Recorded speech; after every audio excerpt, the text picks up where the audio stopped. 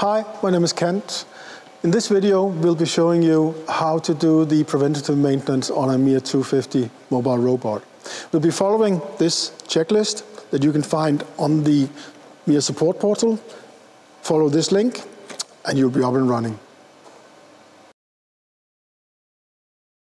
To inspect the outside of the robot, you start by looking at the covers, look at the mounting, ensure all the screws are in place, ensure that the covers are not actually touching the wheels in any places, and also ensure that they do not have any cracks where plastic or cords could get caught.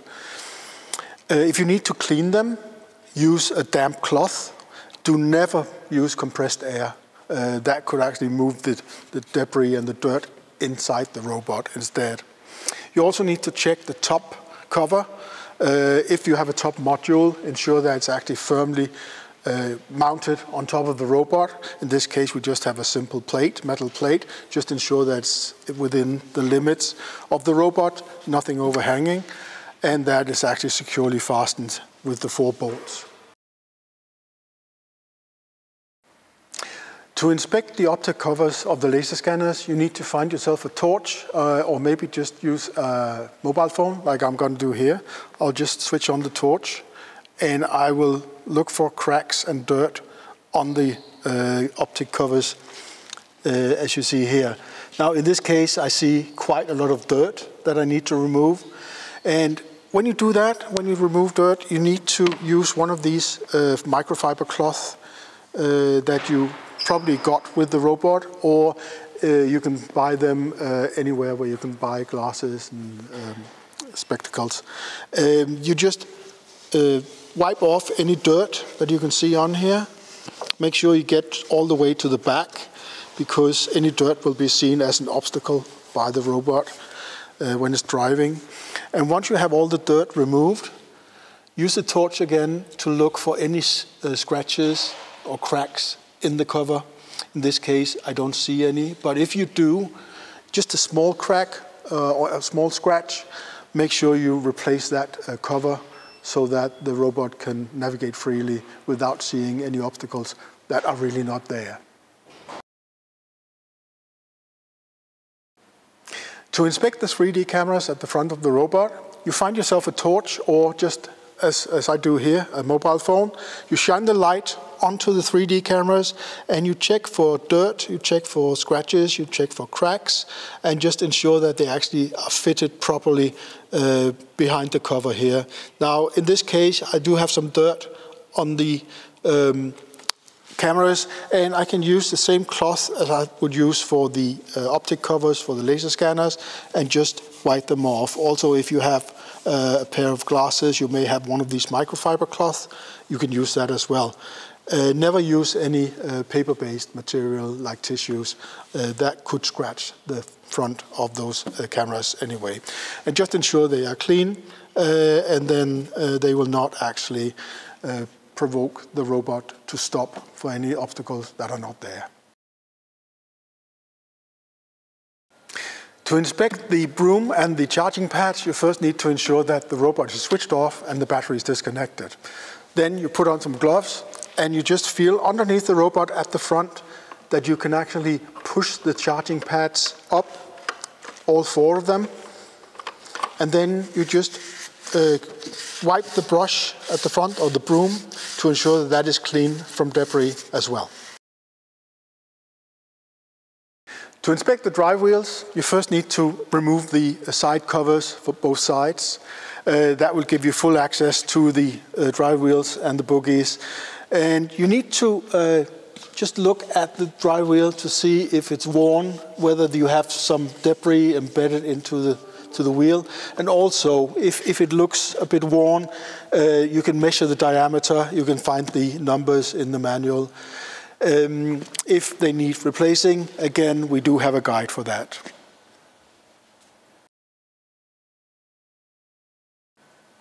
To inspect the caster wheels, you need to remove the covers, and then I suggest you just raise up the end of the robot so that you can move the caster wheels freely. The first thing you need to do is just to check the bearings, that they actually allow the wheel to turn freely. And then you need to inspect the caster wheel itself. You just look for debris in the wheel, and just to ensure that they are not excessively worn. You also want to ensure that nothing is embedded between the mounting and the wheel itself. If you need to replace a caster wheel, you should replace all 4 at the same time. To inspect the top module fastening, you need to look in the documentation for your specific top module. You need to gain access to these 4 bolts inside the top module. And once you have that access, you need to just ensure that they are properly fastened. To inspect the battery disconnection switch, you need to remove the rear cover first. Then you look at the lever and you just ensure that it can actually go up and down, as you see here, to connect the battery or disconnect. Also, when it's at the top position, you need to turn this knob to ensure that the lever is locked in place, as you see here. Also, that you can then release it and pull it down afterwards. This is the Mark1 robot. On the MiR250, we actually have a pull lever that will lock and unlock the battery disconnection switch. I'll just leave it in the connected state. To inspect the manual brake release switch, you first need to take off the rear cover. Then you just try to move the robot, and you'll see that it's actually in brake. You release the brake by turning the knob here at the end, turn it to the right, and now you can actually move the robot freely just by pushing it. Now, if you, like me, have elevated the robot, you need to be very careful you don't push it off, otherwise you can just push it as far as you want. You then activate the brake again by turning the switch to the left, and once you have done that, you just need to press the resume button and the robot will go into the paused state. To inspect the status lights and the signal lights of the robot, you do a visual inspection all around the 4 sides of the robot. You check that the status lights are actually lighting up on both sides, at the front and at the rear. And when you put the robot into protective stops, all these signal lights should illuminate.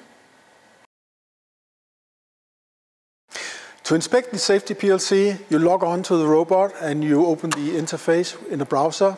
You then go to monitoring, hardware health, safety system, communication, and just check that you have all OK messages in there.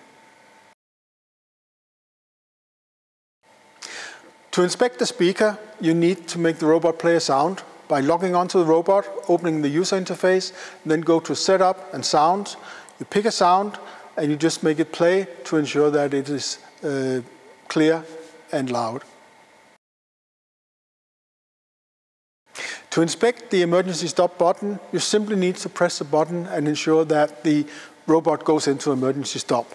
Press the button, the robot is in emergency stop.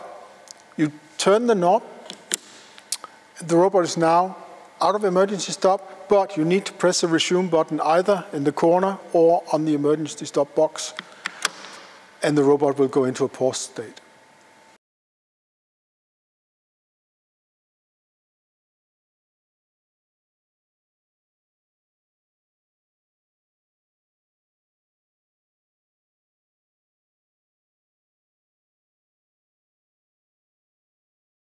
The first step of the brake test is to create a dashboard with joysticks that has customized speeds that correlates to the protective fields as described in the user guide.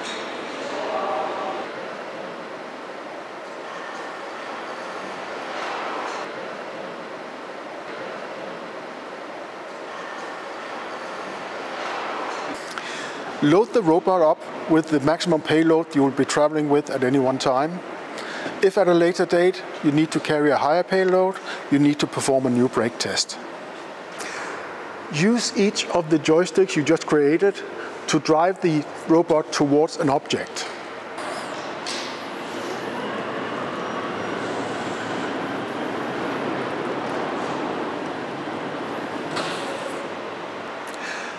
Now measure the distance between the object and the robot.